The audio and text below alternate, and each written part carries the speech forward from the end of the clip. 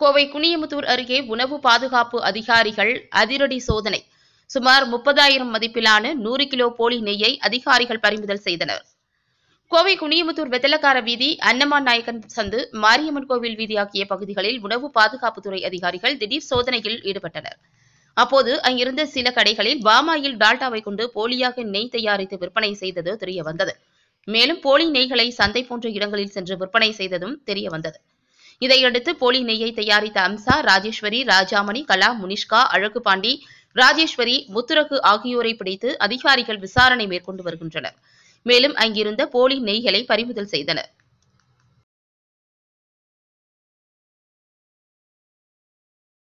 மாநில உணவு பாதுகாப்பு ஆணையர் அவர்களின் உத்தரவின் பேரிலும் மாவட்ட ஆட்சியர் அவர்களின் அறிவுறுத்தின் பேரிலும் தொடர்ந்து நமது உணவு பாதுகாப்புத்துறை, கோவை மாவட்ட உணவு பாதுகாப்புத்துறை பல்வேறு கலப்பட தடுப்பு நடவடிக்கை இறங்கி செயல்பட்டு வருகிறது.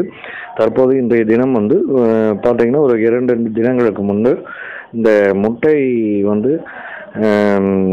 பிராய்லர் முட்டை நாட்டுக்கோழி முட்டை என்று விற்பனை செய்ததை அடுத்து அந்த பகுதியில் ஆய்வு செய்த போது மார்க்கெட் மற்றும் உழவர் சந்தை மற்றும் பல்வேறு பகுதிகளில் இந்த மாதிரி நெய் பார்த்தீங்கன்னா நெய் ஒரிஜினல் நெய் இல்லாமல் பார்த்தீங்கன்னா Dalda vanaspati plus palm oil mix பண்ணி தயாரித்து சில்லறை லெவலில் பார்த்தீங்கன்னா இந்த இடத்த இன்னைக்கு ஒரு 100 கிலோ அளவுக்கு நாங்கள் பறிமுதல் செய்துள்ளோம்.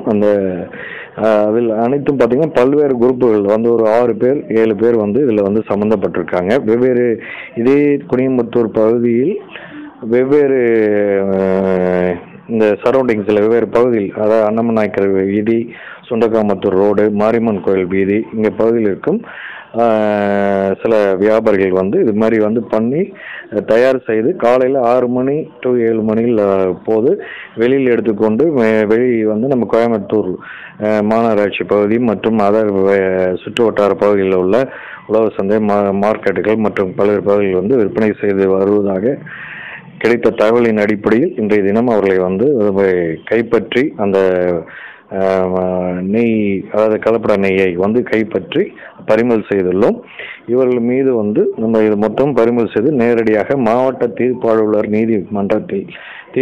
மன்றத்தில் நேரடியாக அவர்களுக்கு வழக்கு பதிவு செய்யப்பட்டு விசாரணைக்கு எடுத்துக் கொள்ளப்பட்டு அவர்கள் மீது அதுக்கு உரிய தண்டனை கிட்டத்தட்ட ஒரு 100 கிலோ அவருடைய மதிப்பு பார்த்தீங்கன்னா 30,000 ரூபாய் மதிப்புள்ள வேல்யூ உள்ள நெய், கலப்பட நெய். இதில் பார்த்தீங்கன்னா மெயினாக பாம் ஆயில், டால்டா அதாவது வனஸ்பதி அதை கலந்து இது தயார் செய்து தினந்தோறும் விற்பனை செய்து வருகிறார்கள்.